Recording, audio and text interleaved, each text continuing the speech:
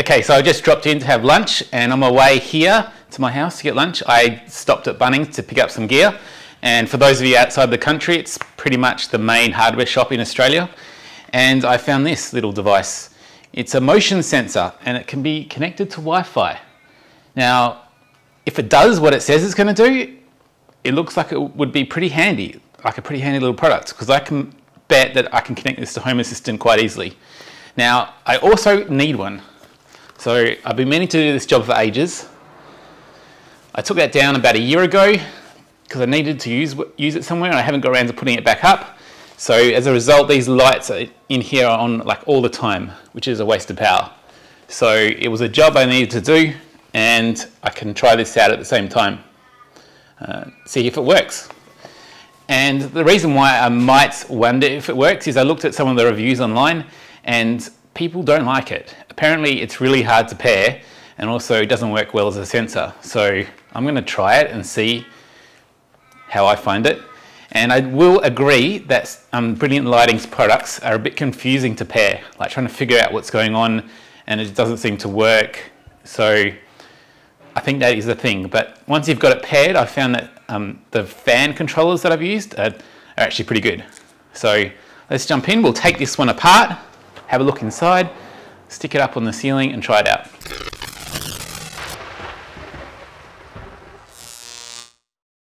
Alright, so we've got the sensor here. It's quite large, which I don't mind too much because sometimes the little really small ones are really hard to get the wires to actually fit in properly. And if you've got to put it over an existing hole, if it's too small, that doesn't work. So it is sort of chunky, but out in the garage it's going to be fine. Or perhaps you'd have it in like a walk-in cupboard or a laundry or a toilet, something like that. So the size doesn't matter too much, but it is quite chunky. Just open it up. It's got one little screw in the side, and it just twists, I think. Yeah. We've got the sensor just here, and an indicator light that must flash through the cover to show that it's sensed something, and our little daylight sensor just there, so we can adjust the time. We've got a reset button here, just there. And we've got the typical line in, neutral, line out. So that's to connect our light and power to. So with some sensors, they get wired up, they have actually a switch feed in and then a line out to the light. So that probably wouldn't work so well. You'd have to make the feed in not switched, and so that it's just a constant active, so that way the Wi-Fi is always connected and it works properly. And then that, of course, will still go out to the light. So we'll just open up the back and have a look inside it. So we've got a power supply over here. See if we can get this out without breaking anything. This was actually pretty easy to take apart compared to most devices. So we've got a fuse just there. We've got our motion sensor. We've got our relay down here that turns on the output to the light. And we've got our little Tuya module just there, and a power supply here. Now this is a non-isolated power supply, which is fine, it's alright for a little device like this, but it does look actually looks pretty decent. I guess it's got to drive this relay, which looks quite big actually, but it does look like a pretty decent sized relay. And I would say that it looks quite well made, this board. Like some of these boards, you open them up and they're dodgy as anything, but this one actually looks quite good. So this was 29 bucks from Bunnings, but it actually looks quite well made and put together. And that's the Tuya module right there. All right, I'm going to put this back together now, and then we're going to install it up on the ceiling, and we'll try it out and see how we go connecting it to Home Assistant. While I was at Bunnings, I also found this one here, which I'm pretty keen to try out as well. And that had equally bad reviews. Apparently it never turns off, it just stays on all the time. But I still want to try it and see how it goes. Now this, I have used these before, the non-smart version, but I haven't actually seen this one around before. But it is very, very similar to the Clipsal one, which is basically the go-to best sensor for outside that you can get. And I've used these for many, many years. However, I have discovered that recently these don't seem to be working like they used to. I don't know why, I don't know if it's quality of some sort of component, but I just don't think they're as good as they used to be 20 years ago. But they are similar. But this one here has got that Wi-Fi built into it. So it operates exactly the same as the other one, except it also sends out a signal to trigger other devices. So we'll try that one out later though. Okay, so I've finished wiring up my sensor here. It was pretty easy. There's plenty of room to connect the wires up there. So I'm just going to pop the cover back on and line it up.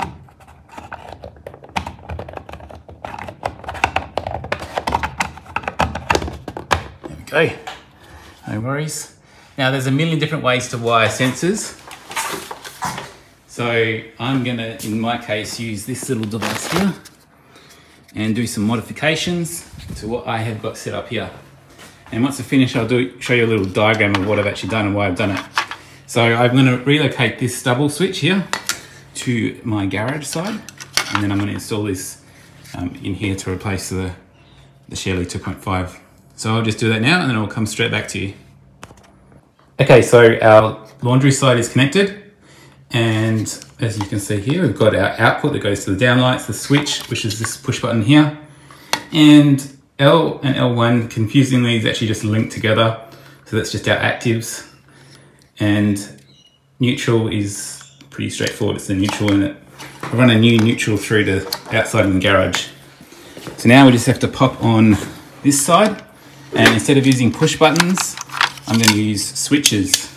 So the reason for that is I was doing a long push with this one to turn on my strip light up here. So I'm going to change it so the second one turns on my strip light up here, and that's being controlled by a Quinn LED by a Home Assistant. But I can use one of the inputs to turn it on and off via Home Assistant. And the top switch is going to turn on a manual override, turn on my garage lights. So this one here is the feed out to my garage light, and that this one here is the feed that turns on the sensor light.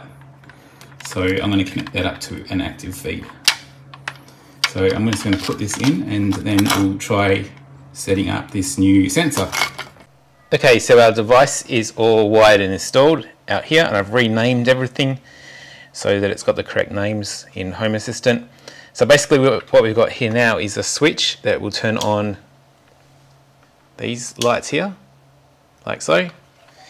And I've got a secondary switch here, which is a manual override to turn on our garage lights if the sensor light doesn't come on. So if we turn that on, that will turn our garage lights on.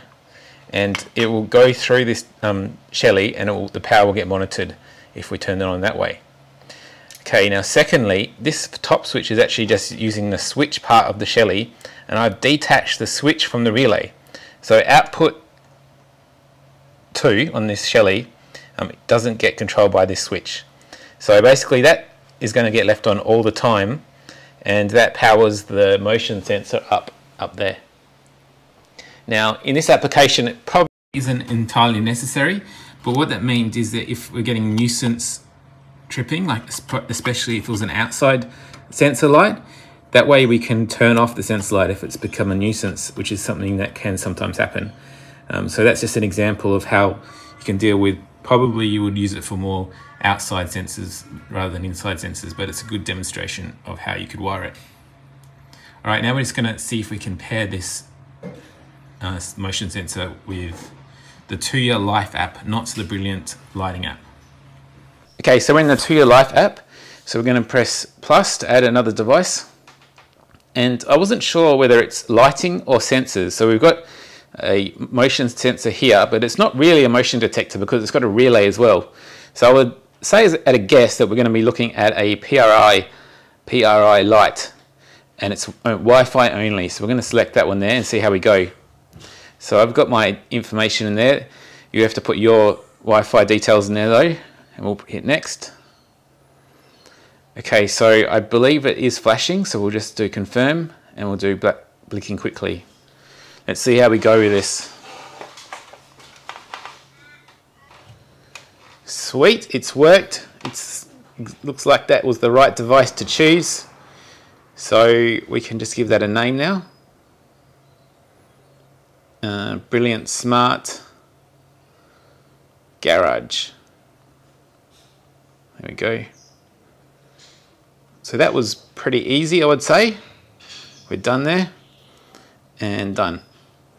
Now to get our local key. Oh, wait a sec. We can try it out. Oh, that's cool. Right, so we can set the time that it stays on for. So at the moment it's set for 10 seconds. So we can adjust that up to 10 minutes. Oh, that's really good. And we can set the lights level. Can we? Test. Oh, sorry, we can set it to automatic. That's whether it turns the light on. Override. Okay, so the lights in here just turned on. And we can set it to test. What's test do?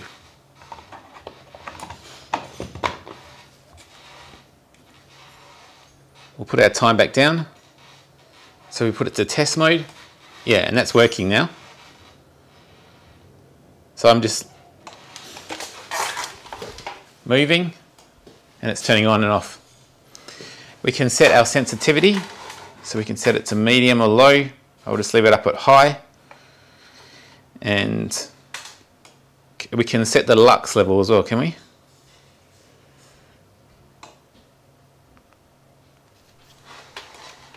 Oh, yep. So we can set it to work in daylight or dark or dusk. So in this case, I guess if we set it to work in dark, that way it'll only work when the garage door's down. And I'll try it out on that mode there. So we'll put it into auto mode.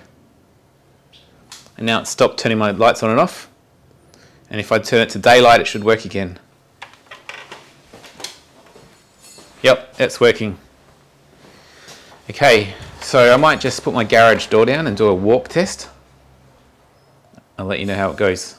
Okay, so we're just about to go into the garage and I've got it set to 10 seconds and I've got the sensitivity on high and it only works in the dark. So I'm going to open the door and go in and see how we go with the light turning on. Well, that works well. It's perfect. And I've actually got a little notification from my Tuya Smart app, which I might need to turn off. All right, let's go see if we can get our local key. Now, to get the local key, I've made a separate video. I'll just put a link in the description if you want to watch how to get the local key. I won't include it in this video. So I'm going to go get my local key and see if we can set it up in Tuya Local on Home Assistant. Okay, so this is Future James. I have actually set this up before and it almost worked, but I got the mode and the sensitivity wrong. They need to be selects instead of numbers. So I've got it all up and running now, so I'll show you how to go about it. Of course, you'll need your local key and we'll just jump into the configuration tab, devices and services, and add integration. And you will need to have Tuya Local already installed, which you can install through the Hack Store. So we're going to select our device, which is this one just here. The ID comes from the Tuya platform. Hit submit and paste our local key in here. And we're going to give it the name Garage Smart PIR. And hit submit. And we've got 6 entities to set up now. So the first one's a number, and that's going to be data point 2, and that is going to be the lux level. If you don't want to watch this section, you can just jump ahead and look it up on the website, on my blog, and you can just look it up there. And it's going to be 0 to 2000. Okay, the second one is going to be a number as well. And this is going to be the time that it stays on in seconds when it's triggered.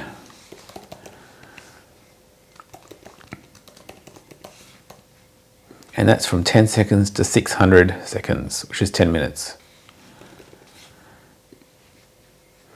Okay, the next one's going to be a select. And it took me a little bit of time to figure this one out. It's the mode. So we've got auto, override, and test.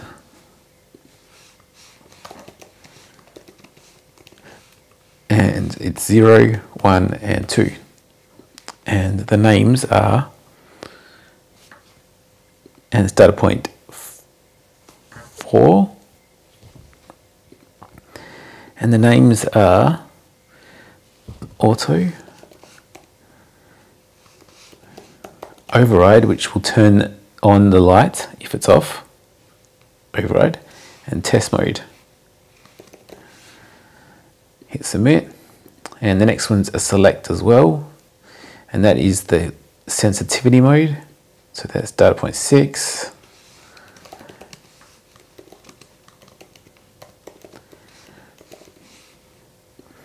And we've got 0, 1, 2, and it's got low, medium, high.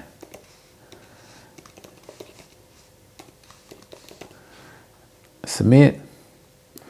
And our second last one is data point 7, and that is a switch. And this actually is very interesting, I thought, because the way we wired it, we didn't really need to do it that way. So we wired it so it could be disabled. That is not actually necessary. So if it's been a nuisance and it's going off and you want to stop it with Home Assistant, then you can simply turn this switch off. And for that reason, we're going to call this PIR disable. I at first thought it would turn the light on and off, but it doesn't. It turns the whole thing on and off. So it makes it stop working if you turn it off. And the last one is a binary sensor, and that is data point 8, and this triggers every time there's motion. Now, also a little bit interesting is that if the light is on, it comes on for 10 minutes, but say, and this will still trigger even if there's someone in the room moving around. It'll trigger, and it sort of resets itself about every 20 seconds by the looks of it, even if the light's on. So this is like it's a motion sensor. It's exactly what it is, but it triggers regularly if someone stays in the room moving around. So you could use that in automation if you wanted to make it a presence detector as opposed to motion detector. I thought that was quite interesting. So we'll submit that, and we are done. And we're going to stick it in the garage. And that's it. It's set up in Home Assistant. And I know that works because I've already tried it. And we've got all our entities here. So we'll just have a look, for example, at the select, the garage mode. And we see it's in test mode at the moment. And if I go to my app, for Tuya Smart app, and we'll change it to auto mode, and it's changed there. So that's all working sweet. Well, that's it. It's all up and running, and I would have to say that this sensor is great. It's perfect for what it's designed for. If you want it in your garage, in a pantry, in a bathroom, it connects to Home Assistant really easily. It works with Tuya Local. It does everything it needs to do. It's got lots of options, and I like it, the fact that you can disable it through Home Assistant. So for 29 bucks, I think that's a bargain. Now I sound like I'm selling it. I'm not, obviously. If you want it, you can get it from Bunnings, and I don't get paid anything for it. Thanks for watching the video. I hope this was helpful. If you want to see more videos like this, then please subscribe. I'll see you next time. Bye.